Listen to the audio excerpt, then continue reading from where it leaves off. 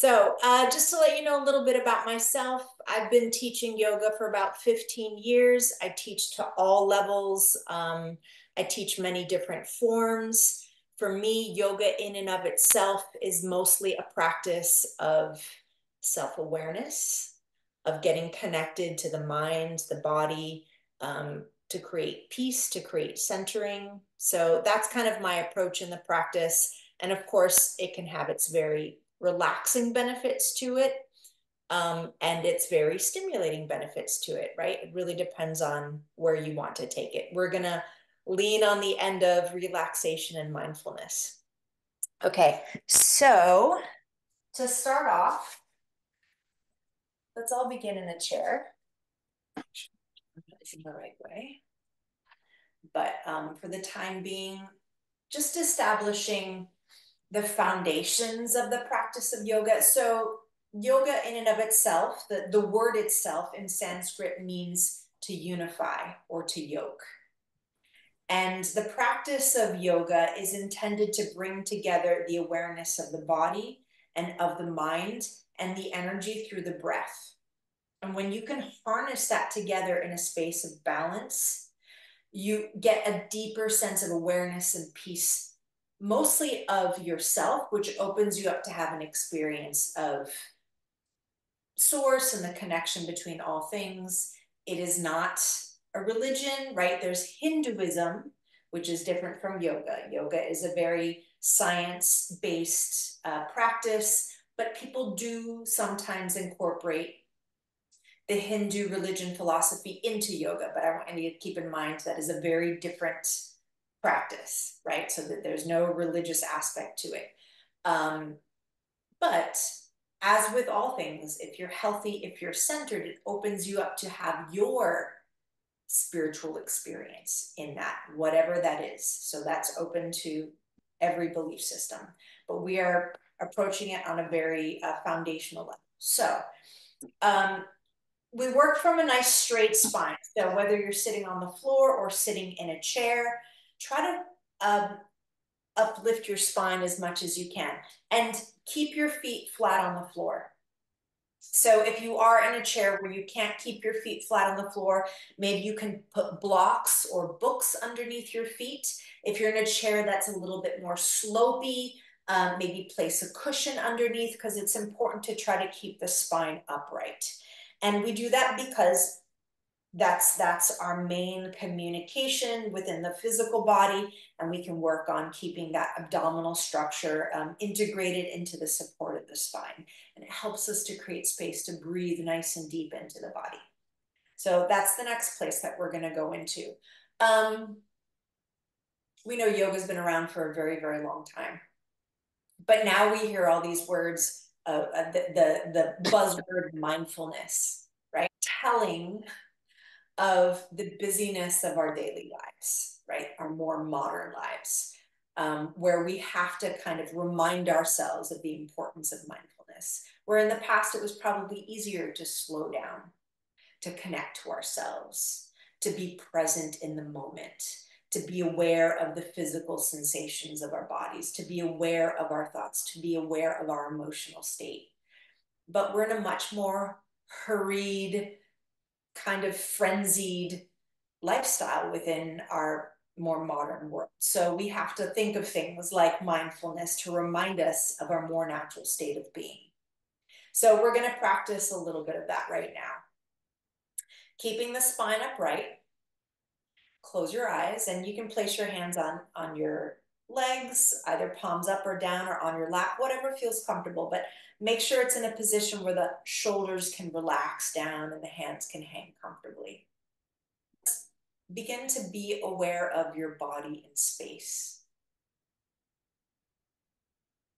And start first with the sensation of your feet on the floor, or whatever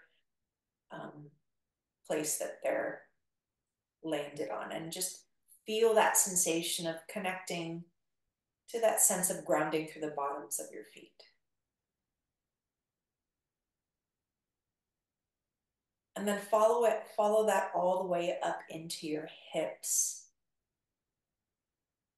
And feel your hips on your chair.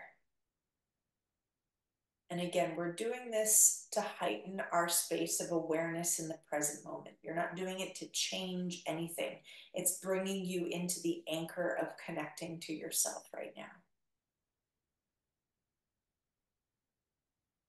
Notice whatever sensations you might have in your belly. And see if you can relax the belly a little bit more. And then follow the line of the spine all the way up your back. Notice how you're holding your shoulders. Maybe you can let them go a little bit more. Relax your jaw, relax your cheeks, relax your eyes, relax your forehead.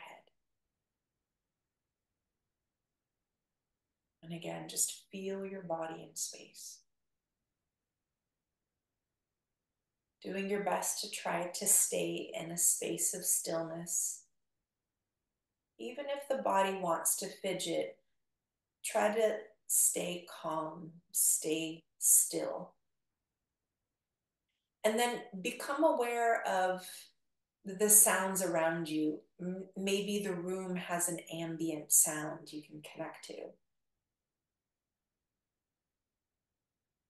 Maybe there's a fan running. Maybe you have an open window and you can hear noise outside. But you're not fixating on any particular sound. You're just becoming more aware, more present.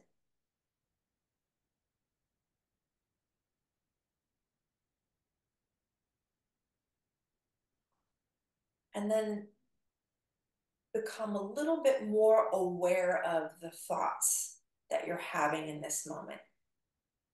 And we try to do that in a space of observance. So you're not really entertaining your thoughts, but you're just witnessing them like they're just floating through your mind.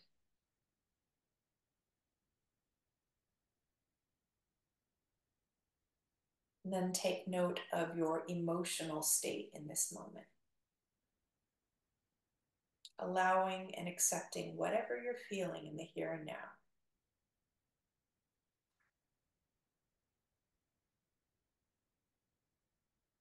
Okay, keeping all of those points as anchors to the present moment. Now try to draw all of your awareness to your natural breath. Feeling the sensation of your natural breath as it moves in and out of your nose.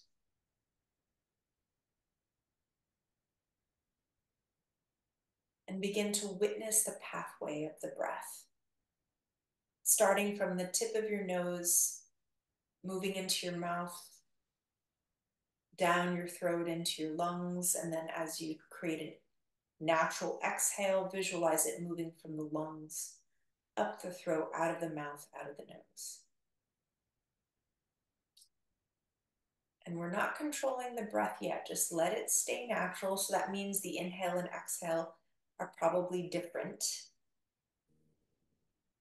But just try to notice, try to follow the breath. Keep your focus there. You're training the mind for stillness.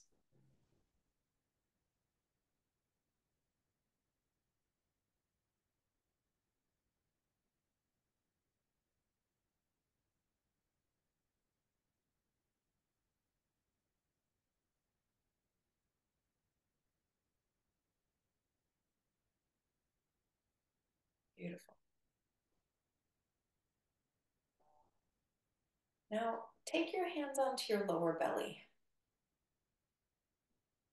Feel the sensation of your hands on your belly, the warmth from your hands.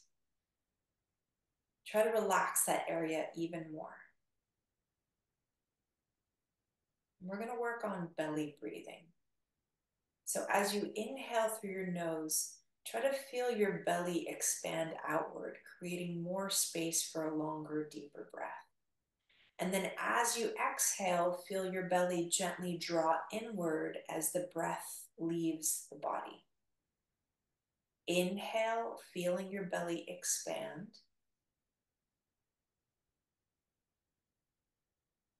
Exhale, feel it gently draw back in. Now it's okay if you're not quite connecting to the sensation of the breath being that deep in the body. But keep trying to visualize it there. As you inhale, feel the belly expand like a balloon. And as you exhale, feel it gently draw inward like a balloon deflating. Continue like that for a few rounds. Now, when we take deep breaths into the body, we connect to the parasympathetic nervous system, which is the relaxation response in the body. So that's why this kind of deep breathing is very beneficial. It's our automatic chill pill. It's already inside of us, but we just have to relearn how to breathe properly. Slow, deep, steady breaths.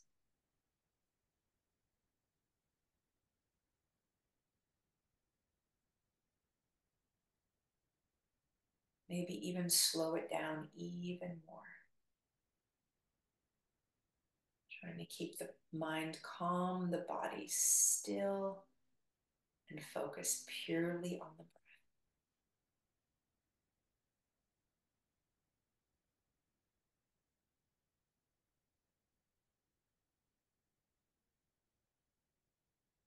You might begin to notice that even just after a few rounds, you start to feel a greater sense of calm and presence.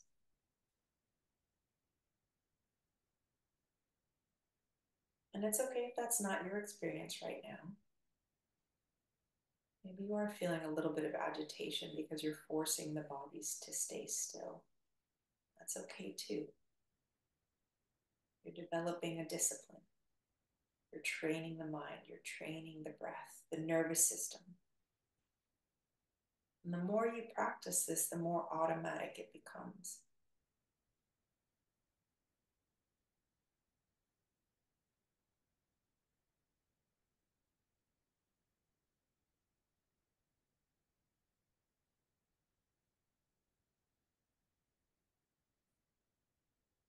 Nice. Gently come back to your natural breath and begin to blink open your eyes. It's okay if it's hard initially to feel it in that part of the body. Sometimes it helps to lay down on your back and place your hands onto your belly, but it's important to keep in mind that you're not pressing the belly out through the muscles. It's through inviting in breath, which makes it expand and then contract. It's not just forcing and pushing it out. I can do that by holding my breath, right? Slightly different sensation there. Okay.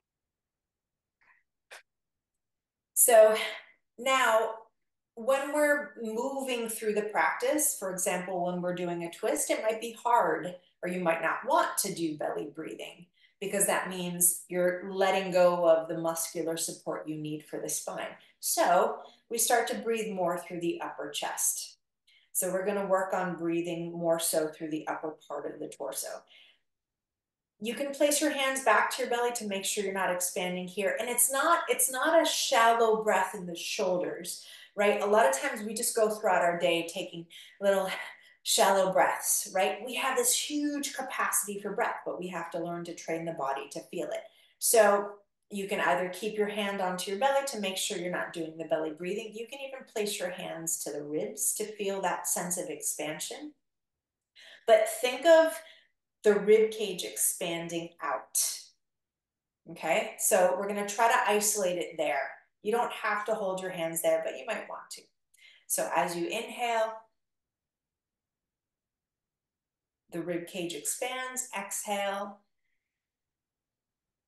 it comes back in. Okay, so play with that. Maybe close your eyes so you can really feel it. It's up to you, whatever you need to do in order to feel that shift. Instead of the belly breathing, now we're moving more through expanding the upper chest.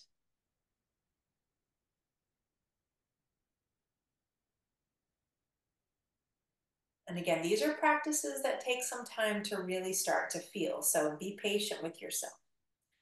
But continue, slow, deep breaths. Inhale, expanding up and out, keeping the shoulders relaxed. Exhale back in. Inhale up and out.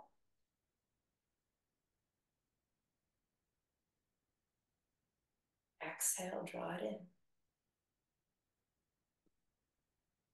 Inhale, up and out.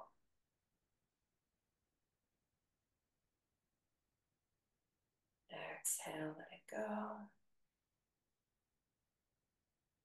Inhale.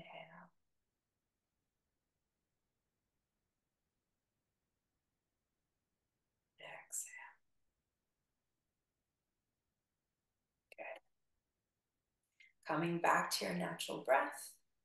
Okay, one thing to keep in mind, we do everything equally on both sides. That does not mean both sides of our body are equal, right? Right-handed, that means the right side of your body is going to be stronger. Left-handed, side of the body is going to be stronger. Maybe for some reason, maybe you sleep more on that side and you're used to breathing more. I mean, there could be a practice that you do that you favor one side. Awareness is part of it. Next thing is, and that's it, that's an interesting, how would you isolate one lung? I, I would say just start bringing your awareness more to the other one and see if you can start to feel and train a shift. But one common saying in yoga is yoga helps you to become aware of the things that you can change and accept the things that you can't. Right? So, but that the fact that you were aware of that is incredible, right? That means you have that strong mind-body connection, which is really what yoga teaches us about. I don't know if I answered your question, but yeah, try to put your mind there to the one where you feel like you're not using as much and maybe just sending the signal to your body. Okay, let's breathe a little bit more through this side and see if it starts to shift. Yeah, okay. Anyone else? Anyone want to share their experience? Do you already feel a little bit more relaxed or maybe you're agitated, right? Sometimes when we're doing these kinds of mindfulness practices and you have someone that has a little bit more, you know, type A person, a little bit heightened energy. It's like, I don't want to sit still. I don't want to breathe slow, right? That's legit too. You know, just honoring that experience. Let's start to put those two breaths together. And again, be patient with yourself. Practice it throughout the week, but every time we meet, we're going to be doing this type of work. So it's okay if you're not. Like, this is a lifelong pursuit and you just keep showing up for yourself and that's it.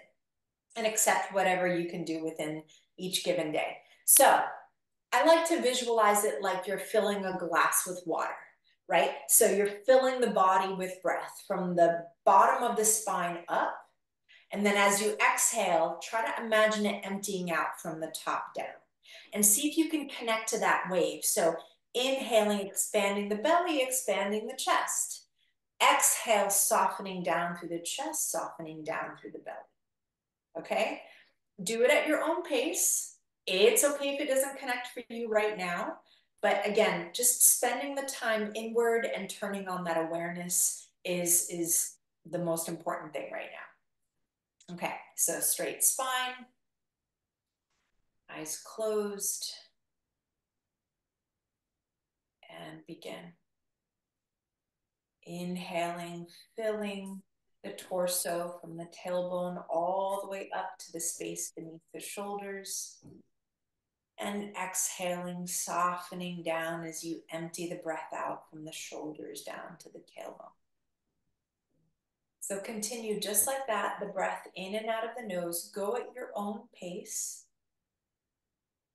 Even if it's just visualizing the filling and emptying out.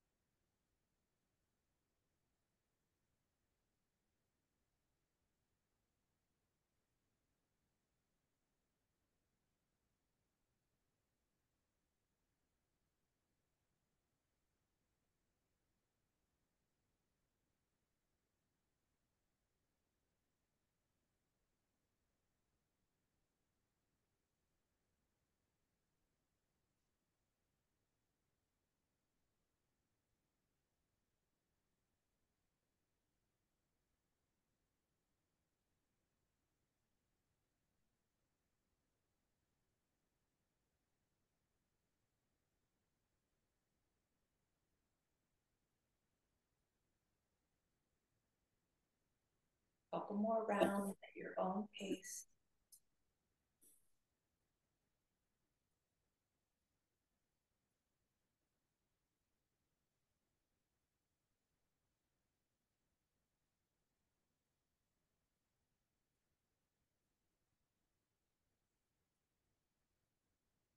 Okay, now keeping your eyes closed, just come back to your natural breath. And notice the sensations that you're experiencing right now.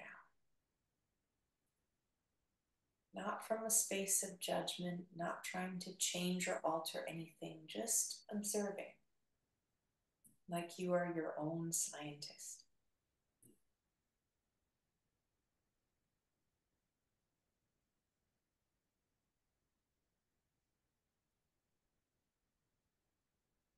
And then in this space of mindfulness, maybe you'd like to create an intention to continue this self-observance and the sense of presence throughout the rest of your day. And inner connectivity.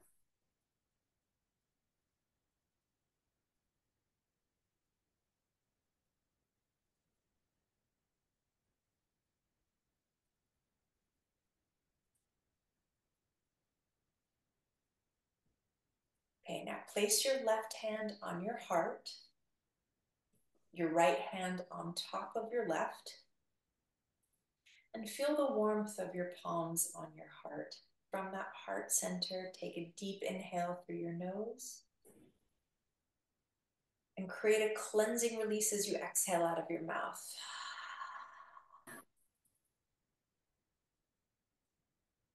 And then release your hands down and gently blink open your eyes. I'm going to give you a homework assignment. You can do it if you want. You don't have to. But try to practice this breathing in a space of quiet, even if it's just 5 minutes a day. I think doing these types of things as soon as we wake up in the morning are very beneficial when the mind is still calm and you're not in the busyness of the day, but that doesn't work for everybody. So wherever you can kind of grab a moment of calm, maybe connect to, you can try doing it when you're laying on your back in that space. So this is really exciting. Thank you all for joining.